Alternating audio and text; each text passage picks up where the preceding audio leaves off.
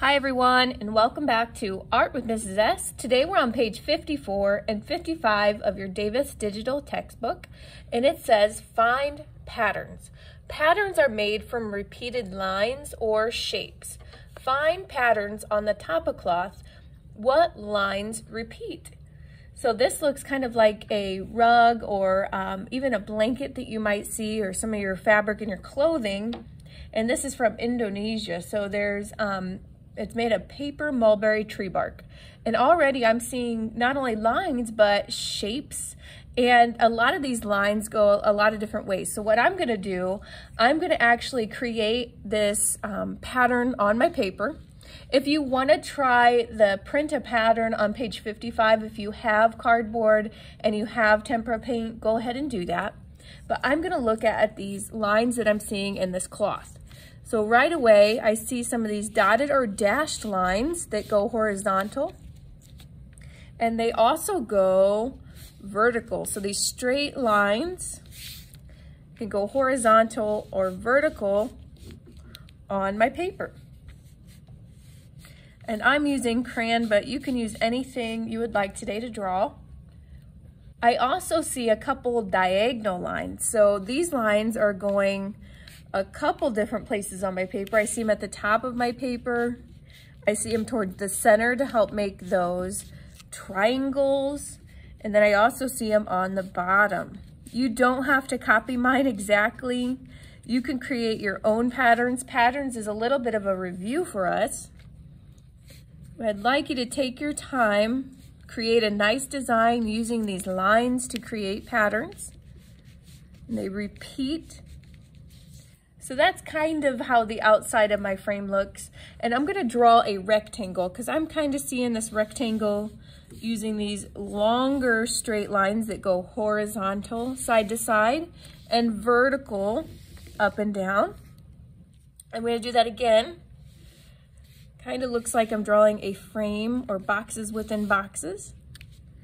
And let's go ahead and do a couple of those three-sided triangles. I'm gonna do those towards the center of my paper.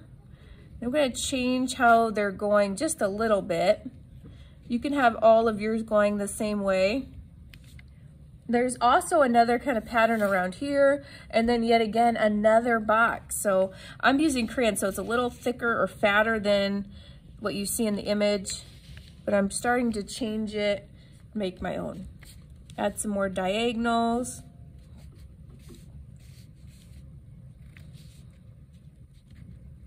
Until I get a nice work of art with lots of shapes and lines and patterns. Now, when you're all done drawing, I would like you to color this today. And you can color with watercolor, crayon, marker, colored pencil, oil pastels, whatever you have on you. I think today I'm just gonna stick with crayon, but this would be really, really nice with watercolor too. You get that nice wax resist with the crayons.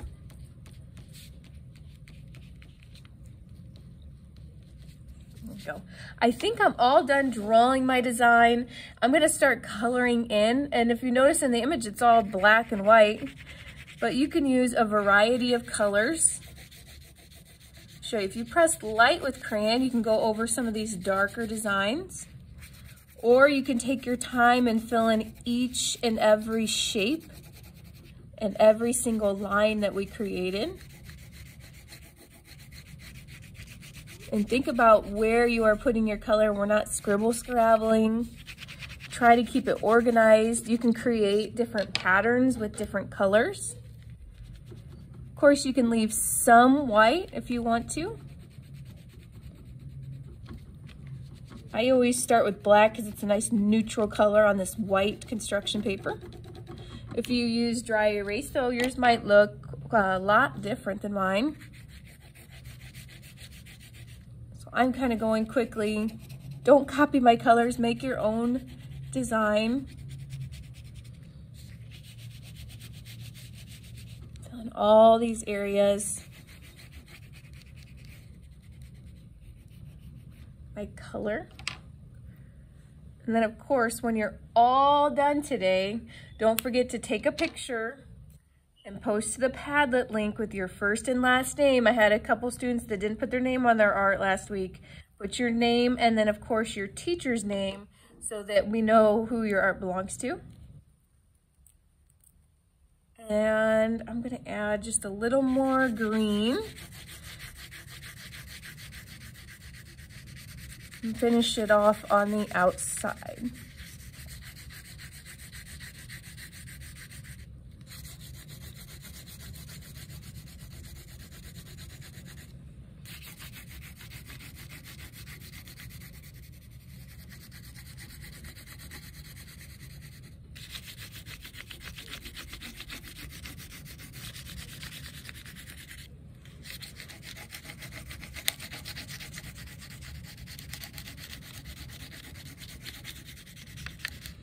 Alrighty, and I'm all done. Again, don't forget to post a picture to Padlet with your first and last name. I can't wait to see all of your wonderful designs. Have a great day.